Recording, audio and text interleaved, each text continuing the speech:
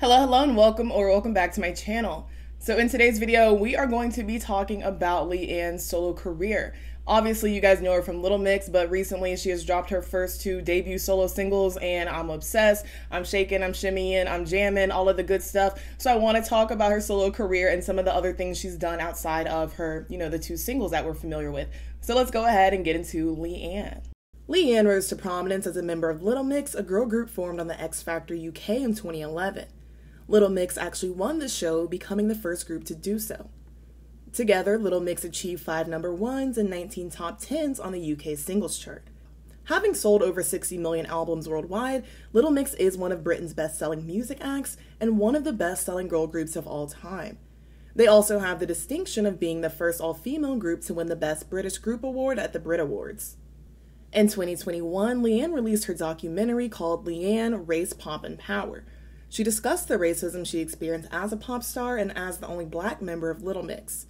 On several occasions, Leigh-Anne recalled feeling excluded due to her race, whether that meant not having stylists or team members who were black, or being ignored by fans when other Little Mix members weren't. And for so long, I thought, people would say to me, it's in your head.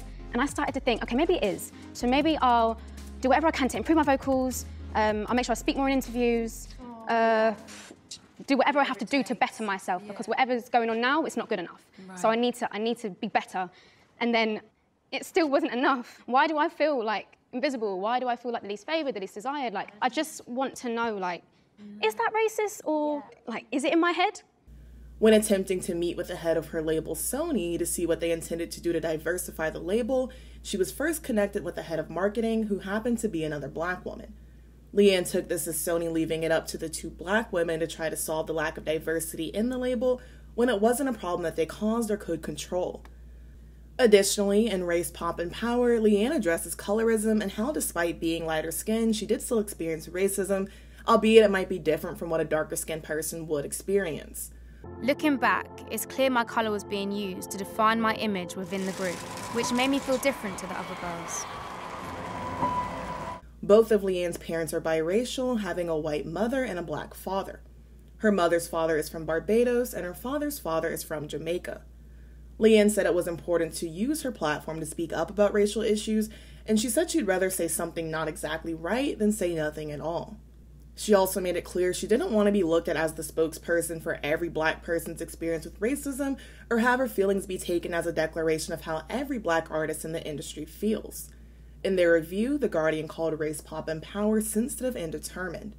The Independent gave the documentary 4 stars and called it a gripping exploration of race and racism within the British music industry. For her work on her documentary, Leigh-Anne won the Media Progress Moment at the Ethnicity Awards, Best Documentary at the I Talk Telly Awards, and Documentary of the Year at the Visionary Honors Awards. Later in 2021, Leigh-Anne performed solo for the first time in the holiday movie Boxing Day, where she played a famous singer. It had been 10 years since she performed by herself, and the first time as the professional pop star we know her to be now, so she found the experience a little frightening.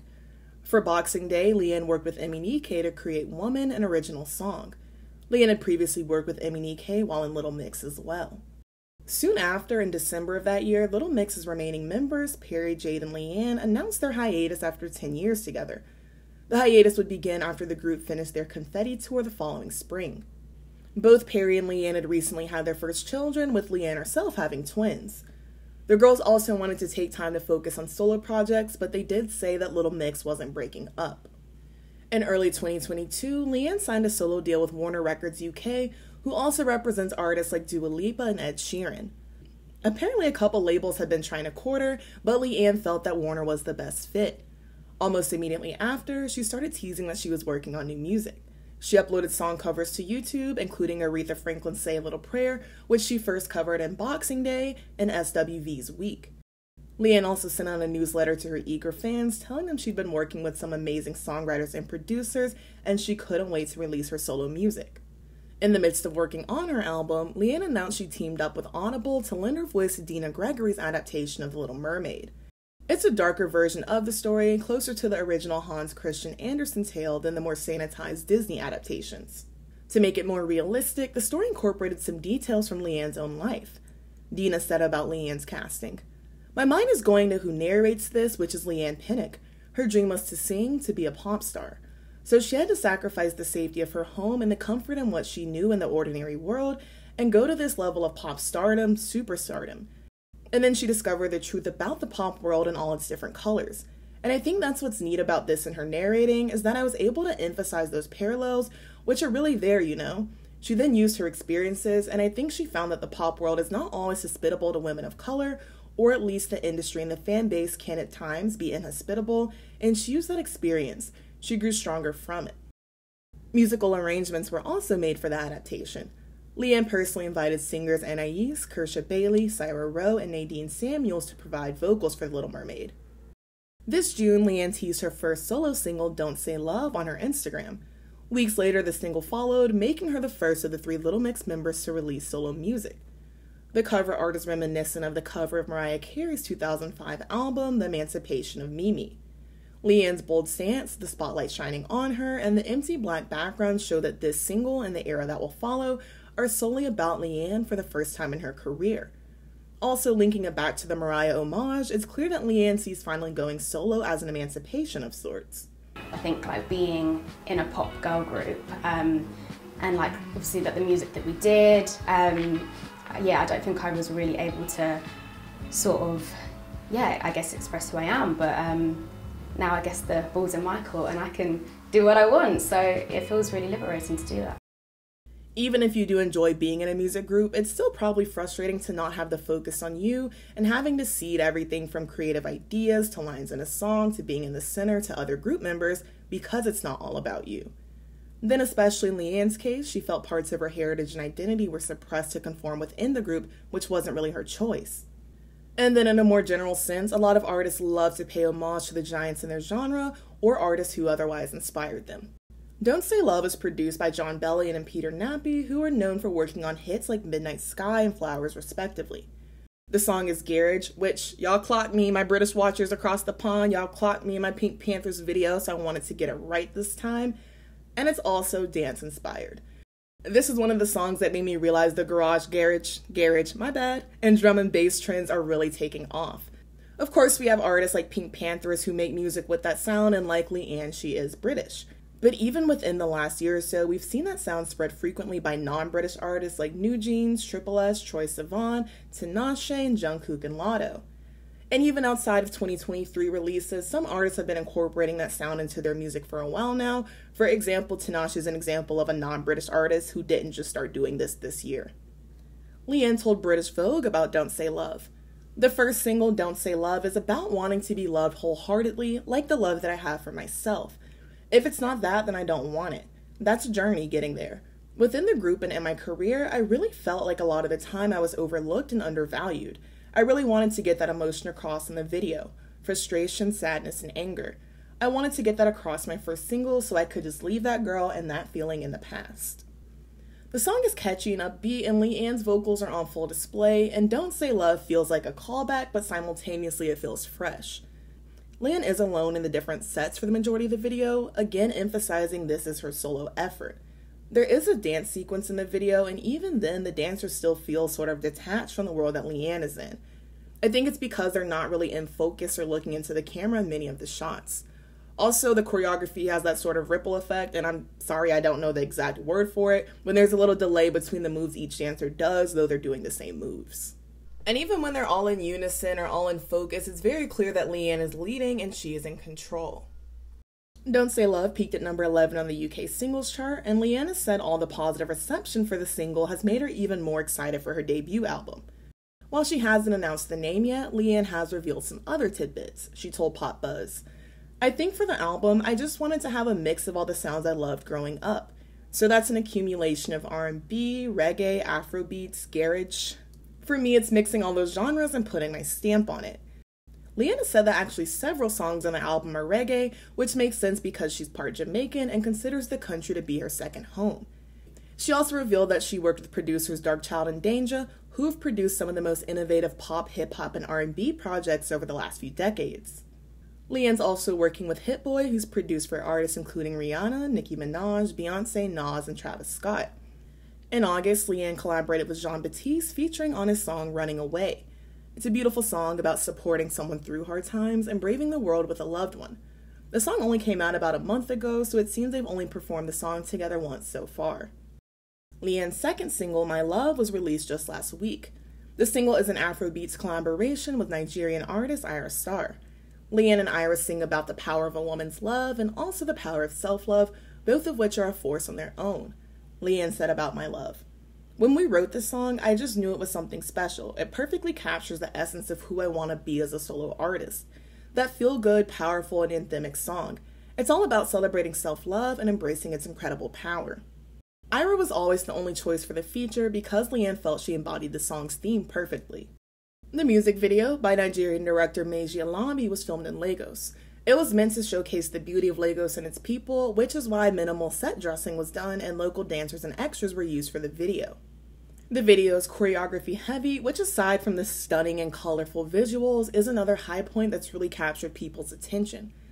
The cover art for My Love is definitely linked to the Don't Say Love one.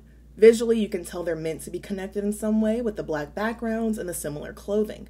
Also, the titles Don't Say Love and My Love, clearly there's a link there, both being related to love. Leigh-Anne has said there's a connection between the singles, though I'm not sure yet if the singles will have a connection that transcends the rest of her debut album. At the end of the Don't Say Love video, Leigh-Anne is submerged and text across the screen says to be continued. Immediately at the beginning of the My Love video, Leigh-Anne emerges from the water, symbolizing her rebirth as an artist. This could be a reach, but these are my personal interpretations.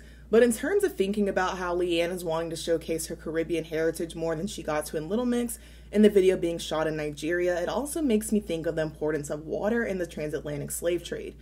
In that context, water symbolizes not only rebirth, but also an escape and a reclamation of autonomy, even if it's through death. Several enslaved people transported from Africa, though they were the minority, chose to jump overboard and drown, dying on their own terms, rather than living a lifetime in bondage. Unfortunately, however, it was more common for captains of slave ships to throw enslaved people overboard, especially if they were sick or otherwise so-called depreciated in value, because the insurance payout from losing them would likely be higher than what they could be sold for. That being said, the water could represent Leigh-Anne dictating the terms of her own life, or rising above attempts to suppress or ruin her, or both. Then also taking the My Love video being shot in Nigeria into account and the song's theme, the water could also be a reference to Oshun, who is a Yoruba river deity. The Yoruba people primarily live within the southwest region of what's now Nigeria, and also spans across the countries of present-day Benin and Togo. Oshun represents fertility, love, purity, and sensuality, and is often represented by water as well as the color yellow. And I just want to reiterate that I don't know for a fact that these things were going through Leigh-Anne's head or anyone else who worked on the video, but those are the connections that I saw, and I don't think it's impossible that they or others did too. I also don't think it's a coincidence that Leigh-Anne and her dancers do the Black Power symbol during a moment of silence in the My Love video, so there are references to race within it. Looking to her upcoming debut, Leigh-Anne has expressed interest in collaborating with other female artists as well. She said that she's open to working with her Little Mix sisters, Jade and Perry, when they release their solo music. Leigh-Anne also said that she's eager to work with SZA, who's an artist who really inspires her. So hopefully that's a collab that we can look forward to. In the last few weeks, Leigh-Anne has started doing live performances of My Love and Don't Say Love. Fans have been supportive, saying it's exciting to watch her grow into becoming a solo performer because it is still a new journey, even though Leigh-Anne's been in the music industry for a while now. Earlier this week, it was announced Leigh-Anne will be performing at the Kiss Haunted House Party, which apparently is the UK's biggest Halloween party. Flo, Becky Hill, and Zara Larsson will also be performing at this year's event. So hopefully the fact that Leigh-Anne has been out and about releasing and promoting means we'll get an album announcement soon, even if it's just the title and cover. Personally, I'm very eager to see what Leigh-Anne has to offer, especially more so because she came out of the gate with a clear sound and point of view for her music. Yeah, of course, as always, let me know your thoughts and your feelings. I wasn't a huge Little Mix fan. There's no real story there. I just didn't listen to their music that much, and what I did hear I liked. But it was very interesting to learn more about Leigh-Anne and her experience in the group and how that is sort of coloring her artistic vision as she moves forward. And also just the fact that she's getting to express sides of herself, whether it's her identity or her artistry, that she felt like she couldn't do in Little Mix. And I know I just said it in my Fifth Harmony video, but it's still true. But I love to see when, the girl groups break up for whatever reason and then the members of the group get to go solo, what their musical tastes actually are, what their artistic identity actually is, because more often than not, it's so different from what we saw of them in the group. And in a weird way, it's like, it kind of feels like the time in the group got wasted because they weren't working towards their vision. But then when you think about people like Leigh-Anne, it's like those 10 years in the industry or, you know, being part of a huge group, for what it's worth, it does give you experience, for one, who to stay away from, who to work with, but it also does give you good connections to leverage, because now Leigh-Anne is working with Darkchild, she's working with Danja, and I'm not saying it's just because, you know, she was in Little Mix, but I am saying it's going to be a lot easier to get some of the best producers in the game on your debut solo album if it's your debut solo album and people already know who you are and you already have pull in the industry, whether it's your debut solo album and no one knows who you are. And then on top of that, you already have fans who are rooting for you because you have fans, you know, from your time in the group. And then you also get to bring on new fans like me, who I'm like, I knew of Leigh-Anne, but like, I'm like, I gotta find out about Leigh-Anne after hearing those first few singles. So I'm excited for her career, if it's not obvious. I've been bumping the 2 singles and I can't wait to bump more. So, you know, just let me know how you're feeling about Leigh-Anne and her solo career so far. As always, thank you so very much for watching. Be sure to like, comment, and subscribe so that you can stick around for more. Also, make sure you follow me on Twitter, that way you can keep up with me there. And if you want to become a channel member, you can click the link in the video's description. Again, thank you so very much for watching. I love you all so very much, and we'll see you so very soon. Bye-bye.